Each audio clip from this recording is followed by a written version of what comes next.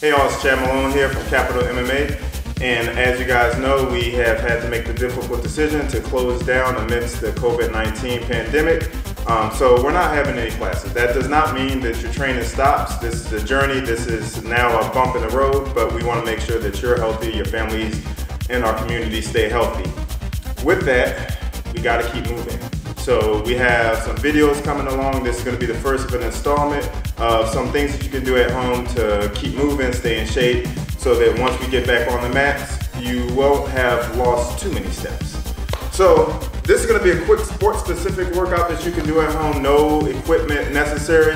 Going to get your body moving, going to hit all the right places, making sure that in order for us to do our techniques, we have to be able to make specific movements. So this workout is going to implement some sport-specific movements that we use on the mats all the time. So the workout is going to be either you can do a 20-minute AMRAP, 10 repetitions of each movement, or you can do 5 rounds, 20 repetitions of each movement. That'll be a decision that you make at home based on your own capabilities. We're going to do lunges, push-ups, sit-throughs, bridges, and then triangle reaches is what I call them. So this is what it's going to look like. We're going to start off with lunges. I'm going to do the 10 repetition version. So we're going to hit 10 lunges here, making sure that we're going to slowly bring our knee down to the ground. Don't crash it down the ground and hurt yourself while you're at home training. So I got my 10 lunges. I actually didn't count them. I don't know how many I did. Drop down and we're going to do some push-ups here. So good form with our push-ups here. Get some core and upper body going.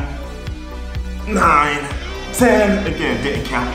We're gonna bend our knees, hands, toes on the ground, knees bent, then we're gonna go to our sit-throughs. We're gonna use 10 sit-throughs here.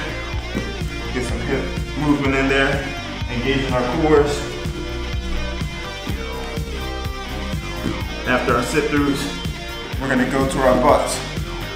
Turn to the side here, we're gonna do bridges. As we do our bridges, we're gonna reach over our shoulders, tap the ground, go right there. Got 10 of those. Now we're going to shoot our feet up towards the ceiling and triangle our legs. Here, focus on getting our hips off the ground so we can reach for those triangles and arm bars when we get back on the mat. So, 5 rounds or 20-minute AMRAP. Have fun. Let me know what you think.